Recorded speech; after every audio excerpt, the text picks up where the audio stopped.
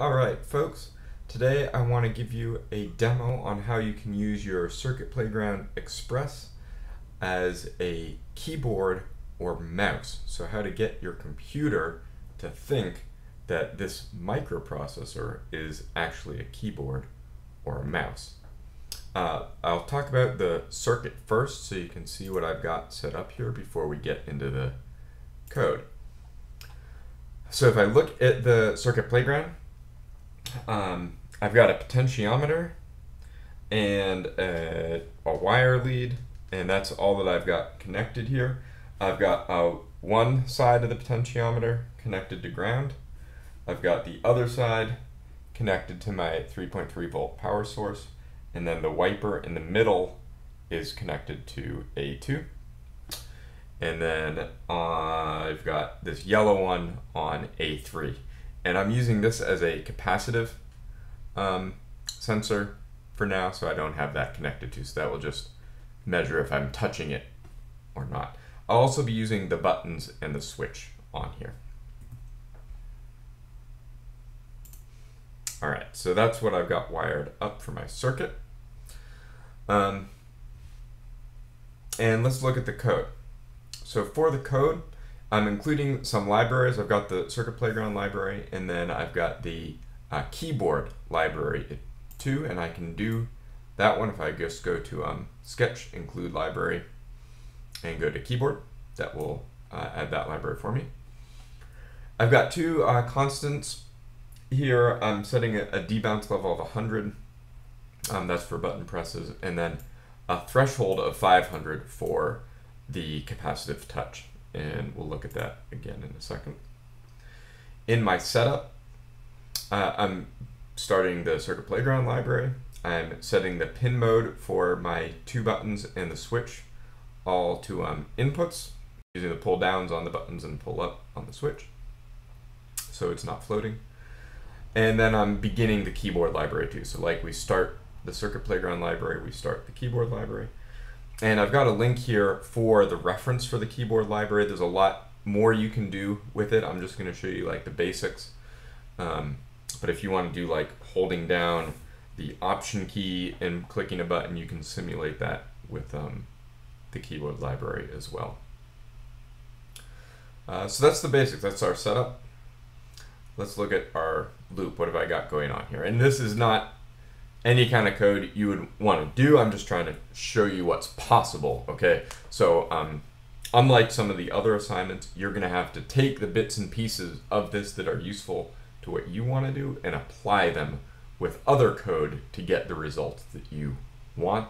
I'm just showing you kind of like how it's done, but not necessarily how you're going to want to do it. All right, so I've got a number of conditionals. So the first one is if digital read C play left button, and I don't have any like equals there, right? I could do equals true, or I'm sorry, true, because it's when the button is pressed I want to do something, right? But this is implied. So in that, if it is true, I'm going to say keyboard.write and then quote, capital D quote. So that's saying write to the keyboard, as if this was a keyboard, send out the letter D. And that's it. And then delay debounce, right? So that's to prevent getting like an infinite string of Ds if someone presses and holds the button. If they hold the button longer than the debounce, which was only 100 milliseconds, I will get another D though, right? So that can be useful, right? Like you don't want a very long debounce or very short debounce. Too short, you'll get too many key presses. Too long, you might be playing a game where you want to hold the D key to like continue strafing to the right or something.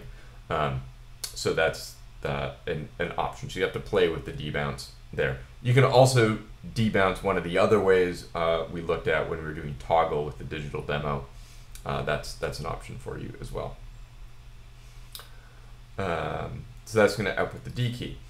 So then my next one, if digital read the right button is true, keyboard write 65. So the number 65 with no quotes, that's an ASCII code for a letter, and that letter is capital A. So I can do the write in one of two ways. I can put quotes around the character I want to send, or I can give it the ASCII code. So with letters and things, this might make more sense to you. It's easier to read, right? I know that this is a D. This, if I don't know that 65 is capital A, I have to guess or look it up. But if you want to do things like the arrow keys, you can't type that between quotes, so you're going to have to use the numbers for some of the other keys.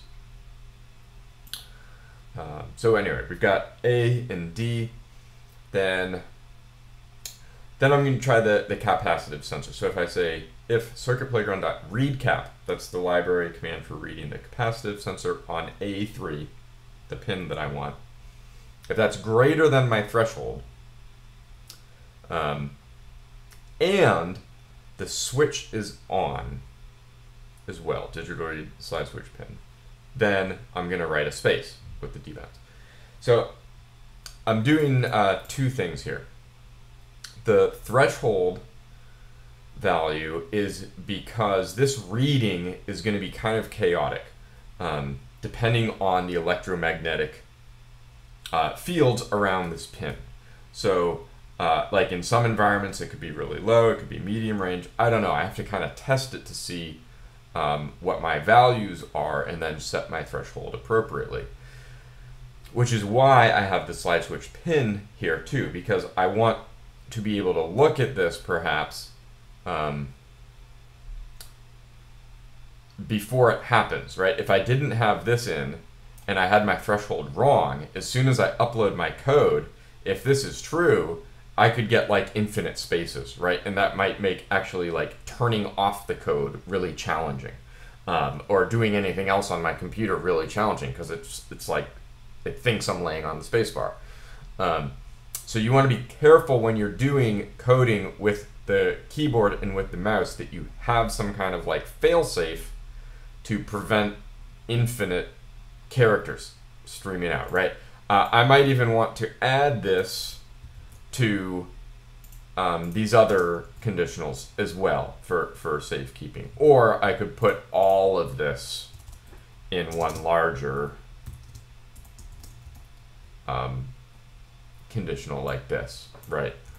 If I wanted to ensure that it's only happening when the switch is flipped. That's really useful, because then if I do code something wrong and I'm getting an infinite stream of characters, I can flip the switch on here to turn it off so that I can use my computer. Okay, so that's really important, and we'll look at another example of this too. Okay, then I've got I'm making a variable called pot where I'm gonna read analog 2. That's the blue one. And then if I'm saying if pot is greater than 300 and less than 400, so if it's 301 to 399, then I'm gonna do keyboard write 215. So 215 is one of the arrow keys. I forget if it's left or right, and 216 is the other one. So that will let me use the arrow keys left and right. I can go here and check that out to recall, refresh my memory here. Arrow left is 216 and arrow right is 215. And then up and down is 17 and 18. So if it's 300 to 400, go one way, else if. So here's a new thing. So if I say else if, I'm saying, okay, so if it's not in this range, check if it's in this range, okay? So if it's 400 to 500, do the other arrow key, and otherwise do nothing. So I can chain, I could continue doing this, another one, or I could just have an else at the very end, like if it's not 300 to 500, then do something else, I can keep chaining these. And so that's it. So those are my keyboards. I'm doing D, A, space, left and right arrows. And then I've also got down here, because this was helpful to me to try to figure out what values I was getting here, right? I'm going to do my read cap and print that. I'm going to print a tab, so serial print /tab, and then I'm going to do the print line with the carriage return. Oops. the analog reading. So I'm going to look at what is my capacitance reading, what's my analog reading, so I can check those values. So let's take a look at that. So you can see that first one, my capacitance value default, I'm nowhere near it. It's giving me like high 300s, and then when I touch it, it goes up to 800 to 1000 when it's touched, and then back down to high 300s. So there's a clear distinction between touched and not touched, but it's not precise in terms of what that those values actually are. So that's why I want to use that high threshold. So looking at this, I'm like, well, when I'm not touching it, not near it, it's never getting up to 500. But 500 is also significantly lower than my touched value. So that's why I'm setting my threshold to 500 for the capacitance touch. And checking here, if that reading is above the threshold, then I can do the spacebar. Okay, so that's the capacitance touch. Then my potentiometer, I've got it cranked all the way down. As I lift this up, it will go all the way to 1023, right? Because that's a normal analog. If you notice with the capacitor touch 2, that's also, it's going to top out, I think, at 1023.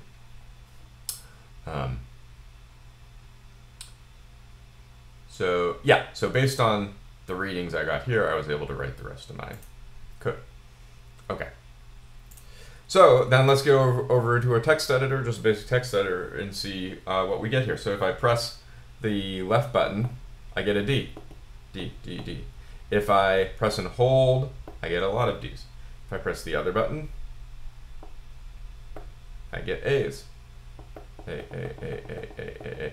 So that D bounce might even be too low. I might want to bump that up to like 200, 250, because it's too easy for me to get a double character there.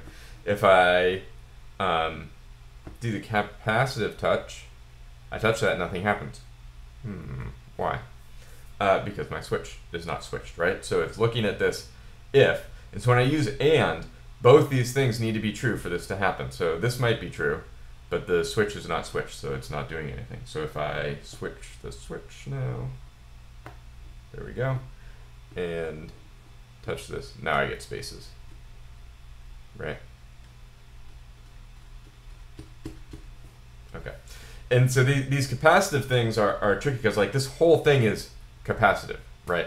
And it can sense the deflection in the magnetic field even through the insulation on the wire. So even if I touch this, sometimes I'll get a space. There we go. If I touch the alligator clip, I'll get a space. So any part of that line is conductive, will trigger it.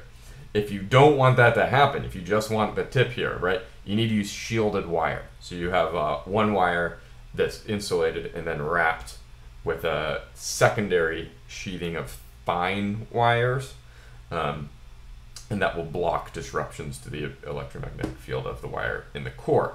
That's very common with like speaker wire, headphone wires, anything with audio. Shielded is usually the norm because you don't want any noise in your audio lines because you'll actually hear it. Okay, so now let's look at our potentiometer, the last one. Give a little twist here.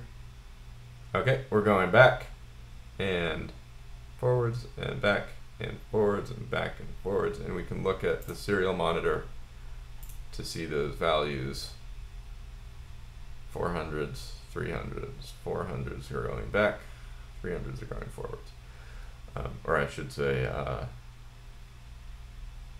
400s are going to the left and 300s are going to the right. So that doesn't seem quite intuitive to me. I might want to switch that around. Let me turn that down so it's off. And again, with all these, I might want this safety protect in there. With the pod, at least I know I can turn it down, and I was pretty confident with the buttons. I'd coded those right, that I wasn't going to get an error. But still, best case is to use a safety like this when you're working with the keyboard or the mouse, because you worst case, if you get a stream of characters and you can't turn it off, you have to unplug your CPE to get it to stop. So that's the keyboard. All right, let's take a look at mouse. So For mouse, I'm going to use the example. So if I go to File, Examples, Circuit Playground, Excel Mouse, that's where you can get this one.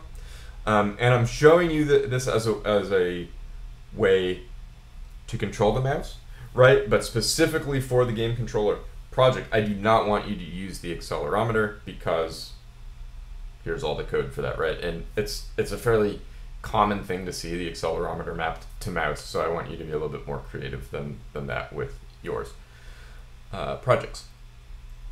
So let me walk you through this one. Okay, now we've got the Circuit Playground library, the mouse library as well as wire and SPI, that's fine. She's using define to declare some constant values for the x acceleration minimum, the x acceleration maximum, the x mouse range, and the x mouse scale. Okay, and the exact same thing for the y, and we'll see how all these are used in a minute. But basically, you need to take your acceleration reading and map that to a position of the mouse on the screen.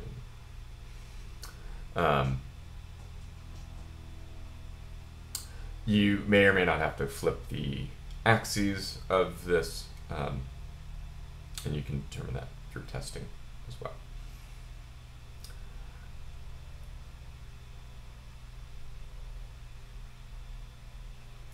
Then here, she's doing a linear interpolation function.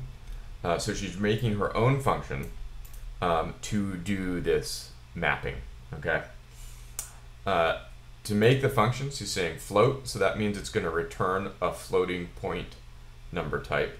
The name of the function is lerp, and it's going to take as its argument a float called x, a float called x0, a float called x1, a float called y0, and a float called y1.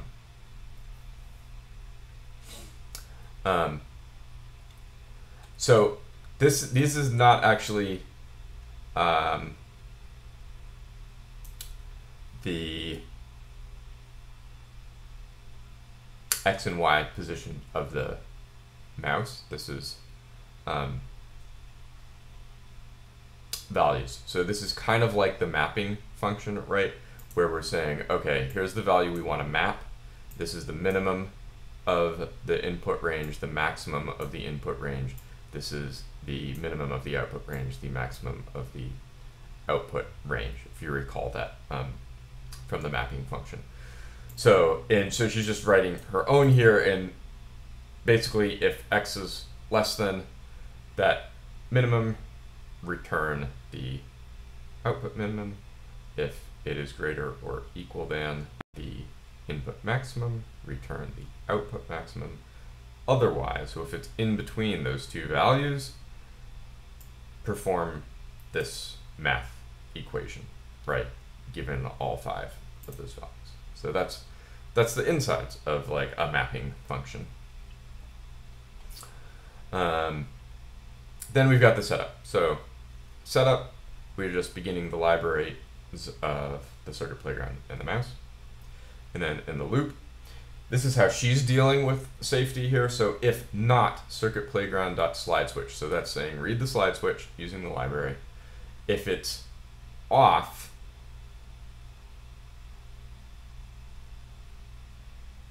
right? If it's off, then return to the beginning of the loop. So keep going, keep going, keep going, keep going. So the return will just send you back here. So we'll never do any of the stuff below this if the switch is not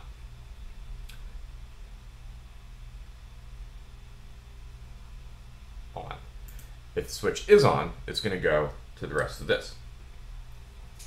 So we're going to say left first and right first. Read the left and right buttons. This has to do with how she's dealing with debounce on the mouse clicking. We'll get to that later, but she's doing like we did the previous and the current state of the button. She's saying first here. So read the button states. Then, and using a Boolean type, right? Because they're on or off, they're true or false. So you can use a Boolean type. Then some floats. We're getting the motion x and the motion y from the accelerometer. And then here she's doing the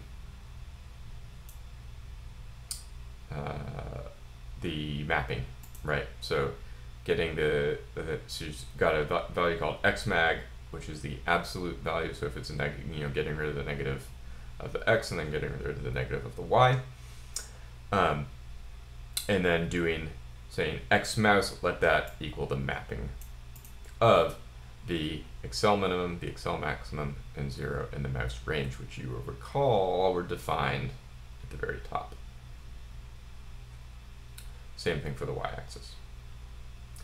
And then here's a check for the direction, right, to go left and right based on the acceleration. So if x is negative, then take it and make it negative again. So that she's doing that because of how she wrote the lerp function. She needs the magnitude of the acceleration to be positive to do this function, but then she's returning the negativity to it here if it was in that negative range. Okay, so that's what's happening there. Then floor is like a clipping scale, right? So you're making sure that your value is, what is she doing here? Making it an integer value and making sure it's a real number. There, basically truncating, not quite rounding, but truncating off the decimal places of the floats. And then finally, and again, this is depending on that flip, whether or not the axis is flipped, we're going to do one or the other. But saying mouse move the integer value of x mouse, y mouse, 0. This is the scroll wheel. So if you want to mess with the scroll wheel, you can do that too of the mouse. If the axes are backwards, this is the other case. Do the y and then the x.